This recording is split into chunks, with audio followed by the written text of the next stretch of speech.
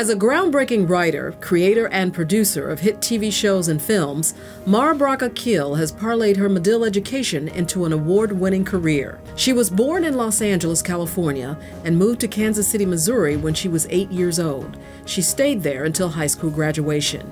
She applied only to Northwestern University and came to campus for the first time as a freshman in the fall of 1988. As a Medill student, she volunteered with her sorority, Delta Sigma Theta, planned the annual tribute to Black men, and wrote for the Black sketch comedy group Out the Box. During this time, she began to realize that the media was not inclusive to the kinds of stories that interested her, so she decided she would tell the truth through fiction. Toward the end of her time at Northwestern University, Brock Akil finally got into the screenwriting class she'd been eyeing since freshman year. She fell in love with the craft, changing her life's trajectory and TV as a whole. Her first job in the industry was as a staff writer for TV shows South Central and Moesha. She then developed her first original series, Girlfriends. It debuted in 2000.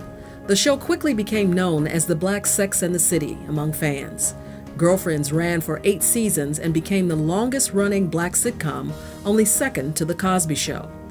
Girlfriends' success gave birth to its spinoff, The Game, which aired in 2006 for 3 seasons.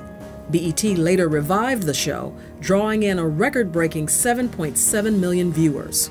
In 2011 and 2012, Brock Akil and husband Salim produced and released films Jumping the Broom and Sparkle under their production company, Akil Productions. Sparkle starred the late Whitney Houston in her final work.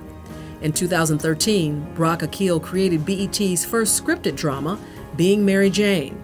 The show is currently in its 4th season. Her latest projects represent Black love and the Black family. 2 new shows are underway for the 2016-2017 pilot season. Brock Akil lives in Los Angeles. She derives the most joy from raising her 2 sons with her husband of 20 years.